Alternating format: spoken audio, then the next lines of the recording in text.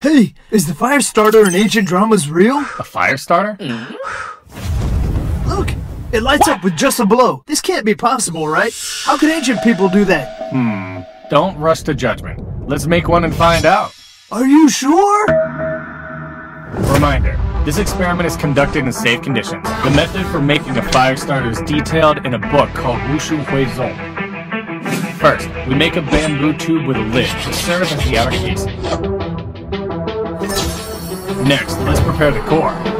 We hammer the sweet potato vines into flat discs. Then, let me check. We dry the sweet potato vines for 7 days? What? 7 days? That's way too long.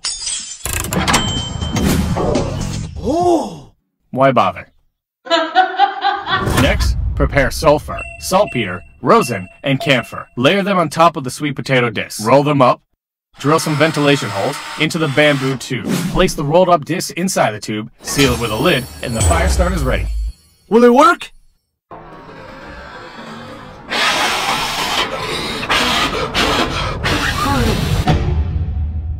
No fire yet. I knew it was fake. Hold on. There's one crucial step missing. First light it, then put the lid on. You might think the fire's out, right? Or what?